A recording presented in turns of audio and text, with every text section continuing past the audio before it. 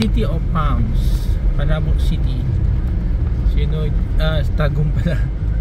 So you know you're in Tagum because of this almost fully grown na palm trees. No? Before 10 years ago, we visited this place. Hindi ganito kataas. No?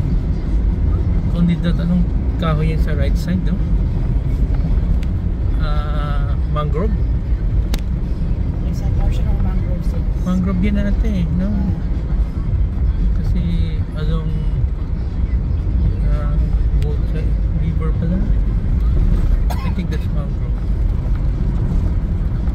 So na-maintain pa rin ng Tagum City yung mga palm trees niya.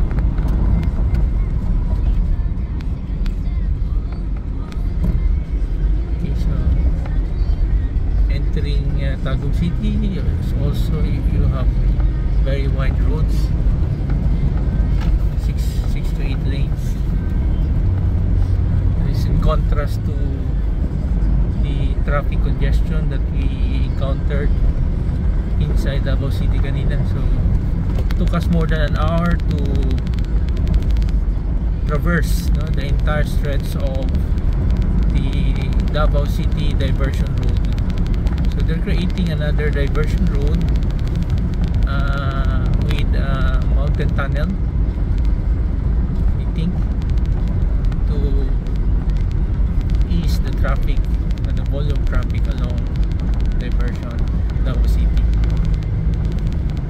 Okay, so in a few minutes, mangrove nga talaga ito, no?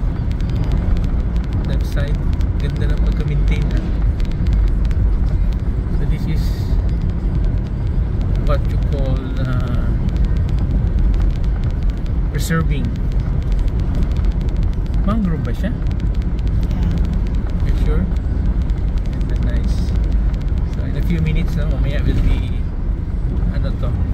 crossing or traversing the longest flyover in the island of Mindanao, in the city of Tagum.